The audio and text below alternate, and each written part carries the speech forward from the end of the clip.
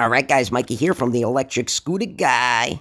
And guys, I got another awesome review for you today. And we're going to do it on one of my favorite looking electric scooters on the market, the Vsett 11 Plus, but not the Captain America version of the Vsett 11 Plus, and not the Super 72 version of the Vsett 11 Plus, but we're going to do it on the 42 amp hour version of the Vsett 11 Plus. And it comes in this awesome gray and black color scheme, which I absolutely love.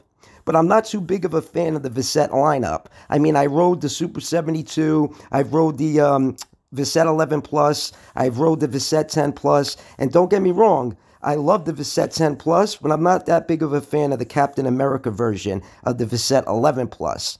But when it comes to that black and gray color scheme, oh man, I think it looks badass. Now, I'm going to tell you guys what I like and what I don't like about this high-powered electric scooter. And I'm going to start with what I don't like about this 42 amp hour version of the Vsett 11 Plus, because there's a lot to like. Now, you could get this scooter for $2,900 from Rev Rides, which ain't a bad deal because the Kaabo Wolf Warrior 11 Plus comes in at the same price, but with a 35 amp hour battery, and this has got a 42 amp hour battery. So not a bad price, not a bad price at all.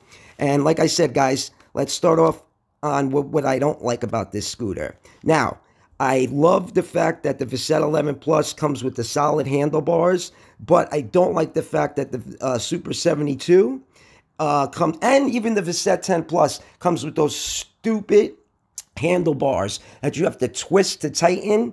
And let me tell you guys something, it's the worst. They get loose, or even if you tighten them up all the way, they still, have a little bit of play in it. I think any scooter that goes over about 50 miles an hour, 45 miles an hour should have solid handlebars. That's just my opinion, guys. All right. Now, another thing that I hate about this electric scooter is the key card reader. I can't stand it. Every single time you want to start the scooter, you got to use the key card. And I also hate the speedometer. The speedometer sucks. You can't see it during the day. It's got the blinkers, though, on the handle grips, which I do like. But like I said, the speedometer, you can't see during the day, which really sucks. Then I also hate the sport button.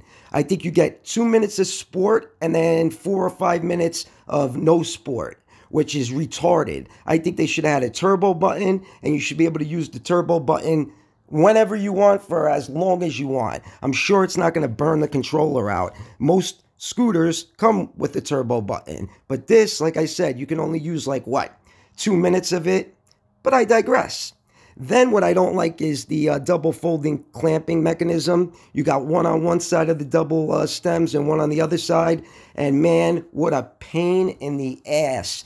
You got to constantly tighten it, loosen it, tighten it, loosen it, and then you got to do the same thing for the other side. I wish they had something like the Kaabo Wolf Warrior. That's the best folding mechanism on the market, in my opinion.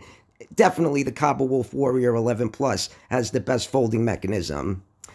It does, though, fold into a nice little package, as you guys can see. It's that's the difference between this and the Kaabo. When you fold the Kaabo, my God, it grows like 10, 11 inches. So this is a nice little portable package, just like my Dualtron Ultra 2.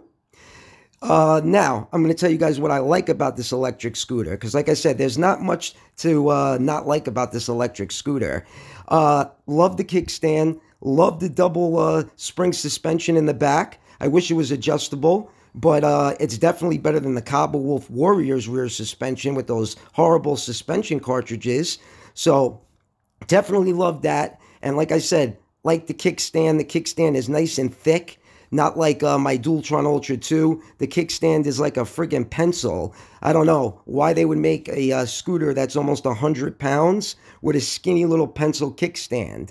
But this kickstand looks very good, except for that little thing that's poking out, because that can really hurt your legs, especially when you have shorts on. That's the worst. The Kaabo is the same way, with that thing popping out of the side of the kickstand. It's friggin' horrible. All right, guys, the one thing that I absolutely love about this electric scooter is the kick plate. I hate the kick plate on the Kaabo Wolf Warrior 11 Plus. I just feel like it's going to break. This is nice and sturdy. I think it's metal or aluminum, and it's connected to the rear suspension. Love it. Absolutely love it. And it's pretty comfortable as well. Then it's got the motorcycle hydraulic suspension in the front, just like the Kaabo, except for it comes with forged forks. The Kaabo Wolf Warrior comes with cast forks. And that's one thing that I'm going to change on my Kaabo Wolf Warrior 11 Plus. I'm going to put the forged forks on that say Kaabo on the side. I got to say, this scooter might be made a little bit better than the Kaabo, though. Look, guys, you see this pin right here? This pin holds the suspension and everything in. Look at it. It's stainless steel. It's stainless steel bolt, stainless steel screw. That ain't breaking. But guess what? The Kaabo Wolf Warrior 11 Plus, I already broke that screw that holds in the suspension. Cracked it in half. So, in my opinion, I think that this scooter is made a little bit better. It's got all stainless steel parts to it. It just looks more rugged, in my opinion.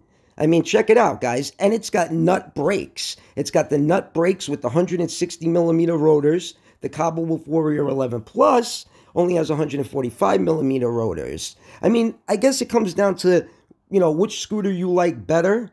And I could honestly say I think I like the Kaabo a little bit better. But I don't know. It's very close between the two scooters. And my Kaabo has, zoom brakes. This has nut brakes. And I could honestly tell you nut brakes are a lot better. My Dualtron Ultra 2 has nut brakes. Oh, they're so much better than the zoom brakes. It's not even funny.